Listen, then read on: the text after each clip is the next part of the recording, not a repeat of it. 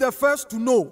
Nsem-Pii TV. For your mom, Akobasun could be from Nsem-Pii TV. So, Countryman Songo, Penny, and Oma a year, Omanhene Kobana Santo, who dream a pop. Abri piano, see fireman, Countryman Songo. Na Penny no, and then in summer Penny there to Jano. Ghana for and a year, Omanhene Kobana Sante, or more dream papa.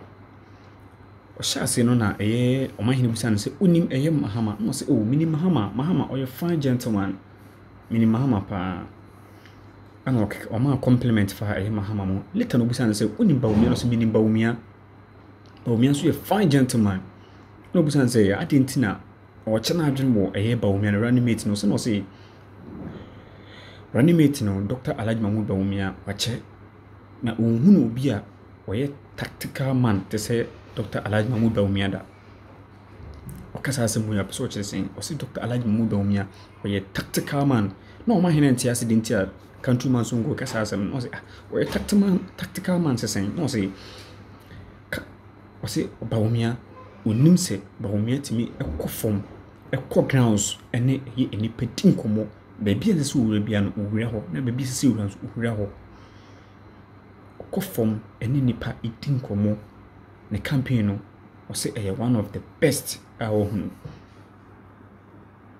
just say NAPO and Dr. Alhaji Mahmoud Bawumia enyino as the running mate na juma NAPO Omanhene mo no obi organa bia be get answer say NAPO is the right person to be Dr. Alhaji Mahmoud Bawumia the running mate enka efe nko nachi na onim ni nti ya NPP for anasa Dr. Alhaji Mahmoud Bawumia wache wonti menyi ne running mate eno na abena pokuya hwene so chese dabi e wo se oyi oba no onyi oba se sen minimum wa bebre se ma mi femo pare wo ene wona aka ife ni sen slow husu ni ade na so no this time round be ma eni hia ba o se Muhammad wo making a choice we woyi but NPP here NAPO as the running mate.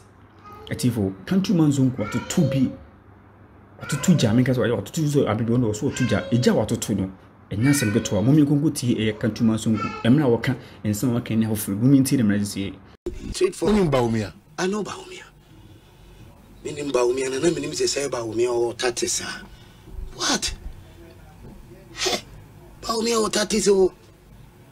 Oh my goodness. Because all tactics are in fact, she me feeling mama meet me sorry am say mama they say me no to amano but Bawumia betimi am obi o feel mama betimi ku kakra I relax as I hwe no ma biem obako wachi no asaba wachi da bi obako anim no asaba wachi and hwe ne tactics no odi ni campaign ehu be dey baby awo uti say just baby na baby also wura baby also wura me say me face a cool man be a say you know onimade me man say we the town man onimade adisua de adenim de me say wa ben ma Bawumia we obi a wa ben we ye dey uchu mutan wa ben obi kasakura ni sinene ye ni no ma bi any you know nim de no me say ono ye that level no wa ben digital man uti say na computer world bibia koso because na bibia computer mechanical actually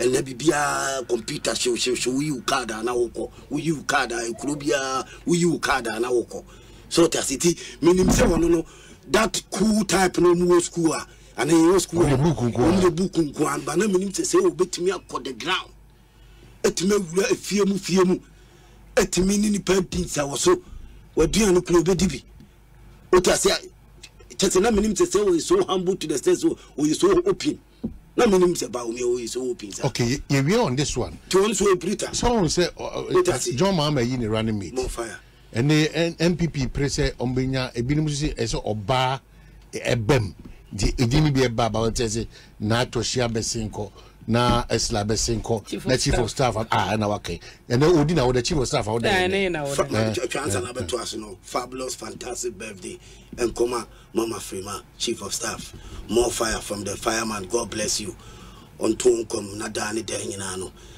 Omanhene running mate running mate.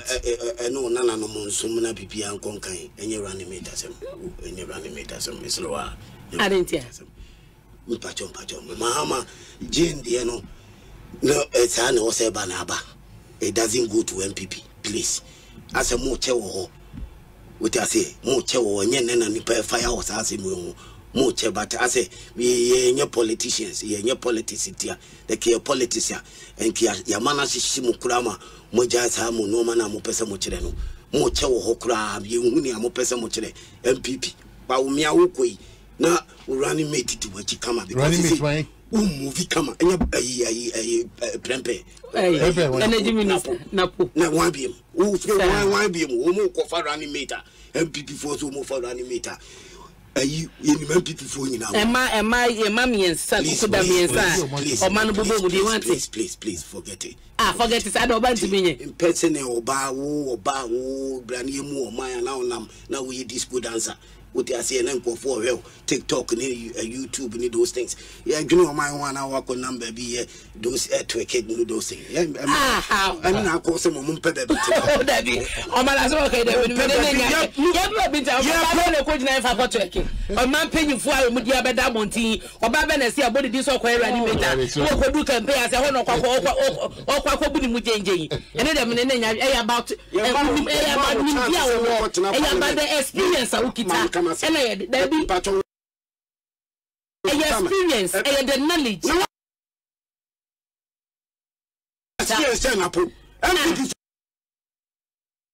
Follow more. Even NAPO me should not crack on also or a flag bearer. What to me? And there's some cano. One experience as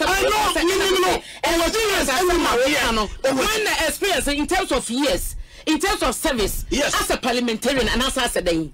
What I'm saying is nipa no gina ho ni do bia kire na dedication enye na djuma waye adjuma you don't need to do it 10 years and sana wenya experience na kasa we be na experience I di ka mu bi no enye number of friends what na parliament what na on equity the communication minister what na on equity adjuma waye adjuma no waye me ni Ghana ha we ma Ghana heavy Minti Ghana, we tax. Mini down Ghana. Me how be that? Mini down Ghana. I am saying that. So when a man who is when I was president NAPO. Of course, when I say a man so the cabinet say obey running mate amana bro. The only challenge me say and see that it has never happened before. So Oba vice president Omanhene and Omanhene is obey need the capabilities. What I'm saying is that the experience I'm talking about, you don't know the experience I'm talking about. You don't know the experience I'm talking about. Maybe just a simple question. Yes. Me say, wow, kase MPP amanyu kona che in terms of getting a right. Of course. No, at this particular moment, you can make your point. I'm saying that the Americans, Ibinumu say ache, Ibinumu so say ma. This time of that Obianka say more buying your position. What simple in it here on me my score. Any MPP for no, I will more honor. You need NAPO to support Bawumia to fight this battle. More beyond taking it personal, more beyond taking it as a problem. More baby anyone taking it as problem. No man morning and I mean go straight for as a mammy frima. The first person me no any frima. And son umuna. Meaning say, you understand what I'm saying? So come no but you don't dispute the fact. I am not potential. But my mother was me have mother need freedom say if you don't know, you care to know. Freedom. Yes, me mommy Medinati. One need the same father, not the same mother. Freedom, yes, that is my mother, my half mother. I won't go against women. Because my mother is also there. Now no amuyi no take come fire mo. And the only cause a problem. A whole lot of problem on that score. Because Frida Pempe is very good. Very, very good. When you wasn't coming free MPP for, and I'm telling you the truth. That is my half mother. Me man, no. I would have used my fire to fire them. But yes, no maybe. Otu boasi weary options and no maybe katra put together. No afetene bi a woman no politics no. E didn't know yes about Frida Pempe. They should take a look at her again. I'm telling you. I am not a contest no more na walu tinti bia aje the contest to the sanitation minister no massage no come. The sanitation minister na je no class an kan. Wo de no walu so awia obey yo ya de onimade nya so onimade ebi na akofa abaye na me defend you obey won se wani age. O kan say na but Mary ni oba out that. You know just oba particular position you beg you. And you can't beg me oba to be to me dia na ye. Fine. You can't beg me oba to be to me dia na ye. Me dem your guest. Yeah, wrap up. It's what I can tell you. And say oba be to me dia na ye but thank you. I do hope. Anyone say 80 how many years? Let me finish it. Let me years and about the room. The time is now. Obadi reanimate your vice president. Okay. Who are could do to send me abodi? Made them abodi. Obadi reanimate. My bona podi omodi. Masa. Ultimi no bi am twen abla ultimi modi. Ultimi parliament ro. O say oba. Omo oba kurodi so reanimate ama MPP oba. Omo ba kudin. Me come yesi.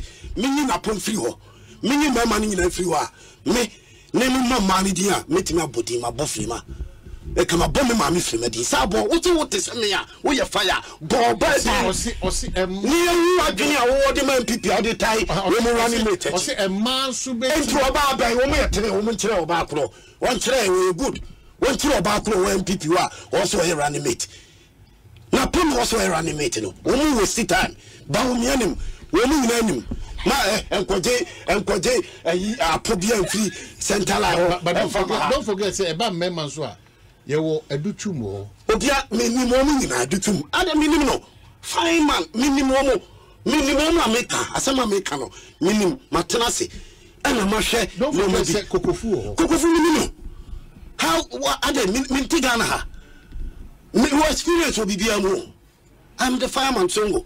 Don't forget say apostle you know yenimno. Fantastic, but MPP as it stands now Bawumia no betime dinachi a deep party nachi abua support you to know a dinachi and then a mabili no more piano and what you heard now no a power crisis. NAPO, look at the experience of the firm and easy.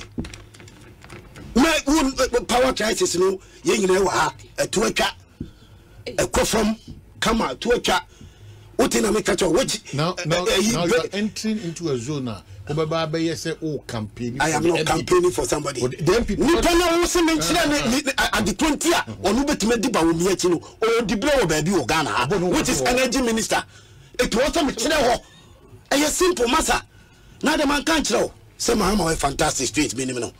Why do I need to watch or look at Mahama, delve into Mahama again before I say he's a fantastic president? Why? Okay, I know him. So I want you to know why I know the reason why I'm saying that Prempe NAPO should be the vice president with Bawumia, so they'll go in for this fight. And here is a fight. Ghana, Maliana. And here is a match for Ghana.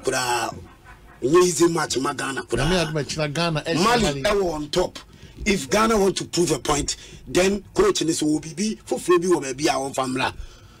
O to have a minimum as trainer scout today, or Nyade, will be before flower on proving a China against Mali.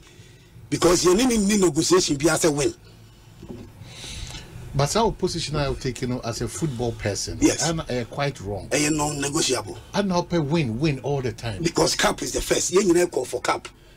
Then you know for now the company ko siwa ye catch me say me dey member one no je cap na ye catch me say ye the cap abesi wo Omanhene eni Songo ko boa Omanhene keke no man fa cap no meba be fre do mama ene do me boa wo cap siwa me ni bra bra me pick up me wi ase amba de cap trophy na me hia wallahi without trophy nothing.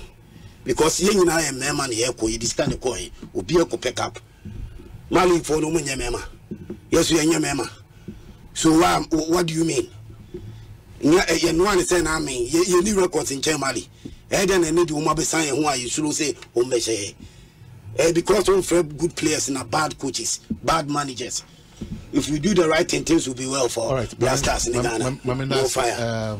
Songo, my main can sound the text messages, but then